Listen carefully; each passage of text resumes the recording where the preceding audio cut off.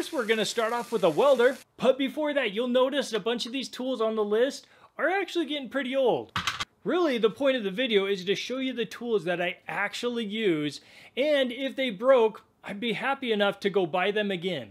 Just even get a Chicago Electric, pick up the Vulcan and do every process, or maybe even a titanium. Heck, doesn't matter. Just get one and get started welding. Now, speaking of a well-used tool, the Central Pneumatic 8-gallon air compressor. Now, I kept this one in here even though Harbor Freight does not actually carry this exact model anymore. They've moved on to the McGraw. Now, I do think that there are two things that help this sucker just keep going and going, and that would be, first, it is not an oilless compressor. So I've drained it once or twice and just made sure that the oil level is correct, and then also that the drain down on the bottom for the sediment and condensate, that is checked regularly. Those two things will save your tank and the piston and will just help it keep going on and on. Allen or a T-Hex if you want to be proper. Now, I like this set because it has both the SAE and the metric along with a nice little holder, and the best part is they are the T-handle, and so then you're not ripping apart your palm as you're trying to loosen or tighten hex nuts. Zip ties, definitely worth it to pick up a bag or two while you're waiting in the aisle. A Predator generator, and this is one of the smaller ones, pretty much just to keep my refrigerator and freezer going in case the power goes out. I don't care that it's not the super quiet ones because really, it's just a backup, so I'm fine with it. More importantly, I want it to start up every time, which it has thus far.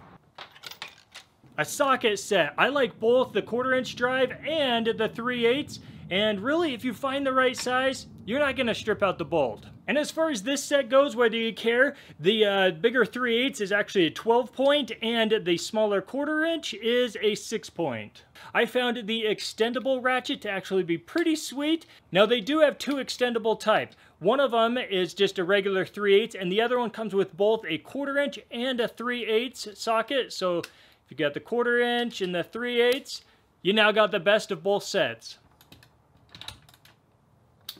The Pittsburgh 1.5-ton Automotive racing jack. You know, they call it the racing jack because I think it can get all the way up in like 3 or 4 pumps. It's not that big of a deal. I do like that it is the extra low profile. That's nice, has come in handy sometimes. But either way, the 1.5-ton is perfect for my car. For the SUV, you're going to need to bump it up to something a bit bigger, possibly the 3-ton. Earthquake impact. Now, this actually was a first generation. I picked it up the very first year that they came out with it. There's no model number anywhere listed. I did got a serial number, but model number is not there. So if it did break, I would go pick up any earthquake impact with a 1/2-inch socket. I like that the best, and it's really the best overall, I would say, socket size for the projects that I have. Since we're on a Central Pneumatic kick, I would pick up the hose reel, and then also, in addition, pick up the air tool accessory kit. It's not that much more to pick up the entire kit, and you get all of these extra adapters. And a blowgun. I've got 3 of the big organizers and then 2 of the smaller ones, and they really are great. Just for holding all of those little nuts and bolts and odds and ends that you forget about that you had, and then you go to the store and buy it anyway. I like for the bigger one that you can actually take out those little buckets and move it around, or, you know, if you get a couple, you can mix and match. And then for the smaller one, the dividers you can take out and make those as big or small as you want as well.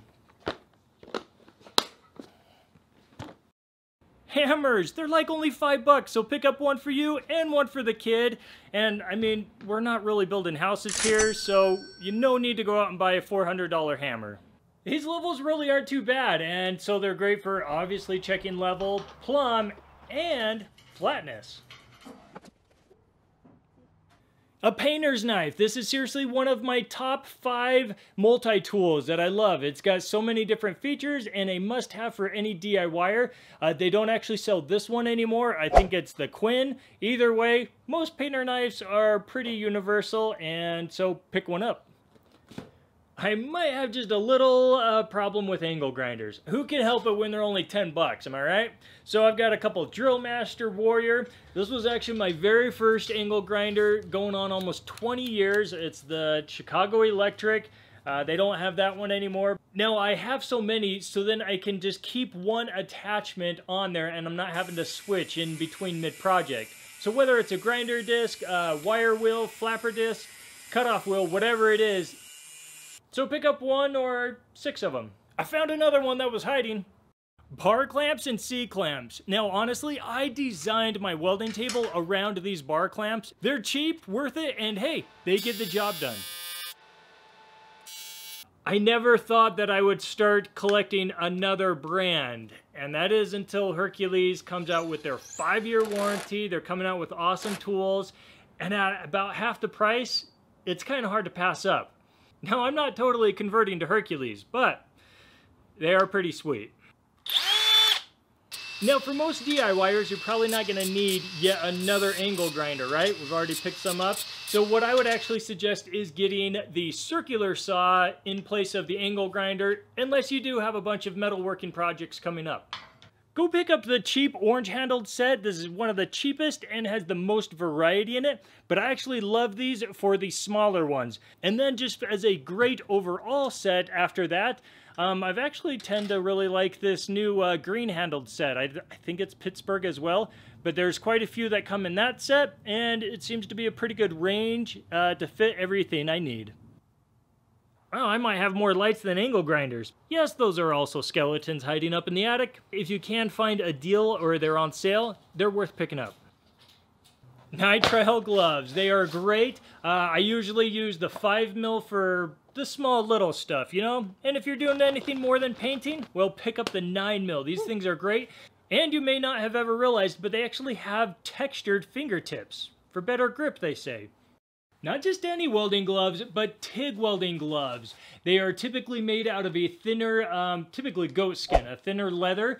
And so the dexterity that you get is just that much better. I love it. And since we got welding gloves, why not throw in some welding pliers? Now this is as far as yet another multi-tool, not necessarily just for welding. Lots of stuff on this one. I think it's a 7-in-1. No tool set is complete without an open-end wrench set, and like the sockets, these are cheap and they work. And as always, pick up an SAE and metric.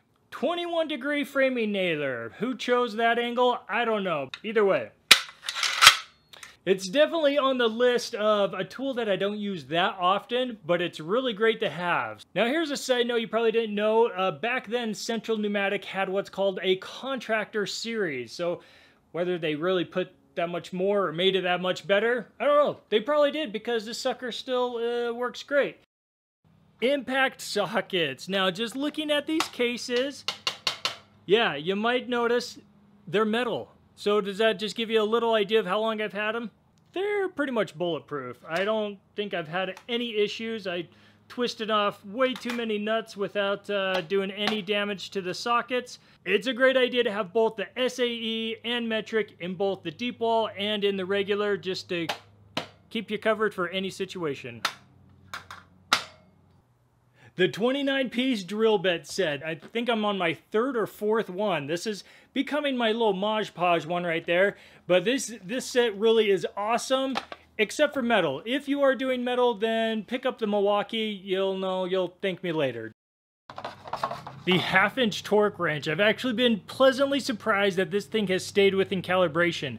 I ended up checking it with a work calibrated one not too long ago, and it was still right on. For a really cheap torque wrench, it's worth picking up. Socket adapters and bit adapters. I've actually had no issues with any impact or even type use with just even their cheap ones. So, and that is by using a cordless impact driver. If you're using a big old air one that, you know, has 1,800 foot-pounds, yeah, you'll snap these no matter what brand. I'd almost guarantee that you're stripping your screws, not because of the bit you're using, but more so your technique. So save a bunch of money, get these, and then practice your technique. If you don't need NASA precision, then pick up a pair of these calipers. And as a tool tip, I usually take the battery out when not in use, and that's just because it seems to drain it, so I always have a couple extra on hand. Speed squares, I mean, there are tons of videos with all of the little hidden tricks and everything that these guys come with. In short, I measure 90 degrees with it. Sometimes a 45 if I'm really feeling wild for that day. But I want to show you this. Check this out. So this is a machinist square, and check that out. That is dead on, and then even the larger one, just dead nuts on. For less than 10 bucks, come on Harbor Freight, you're blowing me away here. Utility knife. Now yeah, the Pittsburgh actually did change to the Gordon. I don't really think it's that big of a deal, but I would actually say save your fastbacks and use these guys for all of your dirty jobs, you know, the sprinklers or roofs, that kind of stuff. And for a buck, don't forget the mini at the checkout line. This sucker is really one of my new favorite tools, I guess, in the garage. It makes perfect cuts. The awesome thing with the stand itself is you can use it with multiple other brands. You can also flip this thing all the way up, put the plate on it, and make it a vertical bandsaw so you can do your little intricate cuts. I don't know. I don't ever really use it for that. And whether you care or not, I actually have a whole nother video on these themselves. Ratchet straps always are on sale, and so, well, first, no, these are not the best ones you can get, even at Harbor Freight. But with how cheap these are, they're definitely worth it just to pick up a couple packs and throw them in the truck bed. This multimeter right here, it is actually one of the cheapest, best clamp meters that I've found out there. The Predator engine. It has many other uses, being a horizontal shaft. It's awesome. You know, your tiller, snowblower, whatever you got, it will work for it as long as it's, you know, the same size and mounting as the engine you previously had. The spring assortment kit. Now this actually goes hand in hand with the go-karts. I picked this set up like 20 years ago, still have plenty left, but I use this on my go-karts as a return spring for the throttle. If you are using it for a throttle return, the stiffer the better. Another 2-for-1, a plug tester and a non-contact tester. These two are essential for any electrical type work, perfect for DIYers. All you do is you simply push the button, and if you get close to power, that's live, it will beep. So don't touch it or stick your fingers in here. So here we go for the plug tester. You stick it in, nothing. Well, we don't have power. Let's turn it on. Those two lights light up great. That means that it is correctly wired and we've got power, so we're good to go. The roofing nailer is my #1 requested tool to borrow. I actually picked this one up with my framing nailer back when I did my shed, so I've had this for 15 years. I didn't see if this was the contract. Oh, yep. It is a contractor series yet again. Whether that's helped prolong the life, maybe they really were built to last. I believe it because this sucker has seen many roofs and it's still kicking just fine. I like this one for 2 reasons. It's 10 gauge, so it can run my welder, which was the main purpose why I got it. And then second of all, it's actually got a 3 plug, so in case there's something else, like a grinder, I need plugged in, I got 2 extra plugs for it. It's a shop's tool, and it goes up and down. So, what else could you ask for? Harbor Freight actually has a great selection of casters. I've used them on tables, stands, carts, all kinds of stuff, and surprisingly, they work pretty good. And did you know Harbor Freight had their own plumber's tape? Yeah, pick up this box like I did 15 years ago, and you'll never run out. At $1 a piece, just pick up some safety glasses, except, I don't know, those are dirty, and I do not like the yellow pair, so they've got clear and the tinted. The paint sprayer. Now, would I do my car with it? Maybe. No, I definitely would not do my car with it, but for all the odd and end projects, or let's just say a playhouse, worked great. The Drill Master, but not a drill. It's a heat gun. Yes, this is definitely one of those tools that you don't use very often, but it really comes in handy, and this sucker actually works pretty well. Just don't let your wife use it as a hairdryer. And coming in at number 50, you probably already guessed it, it's the Titanium 125. Now, the welding table is awesome if you don't already have one. You know, I built my own, so of course you always see that in my videos because I like it. Now, the Titanium 125, I've done many other videos on it, so watch those if you want to see it in action or if you want to see the setup itself. It can really do anything that is within the specs of the machine. Thanks for watching. Like, subscribe. We'll see you next time.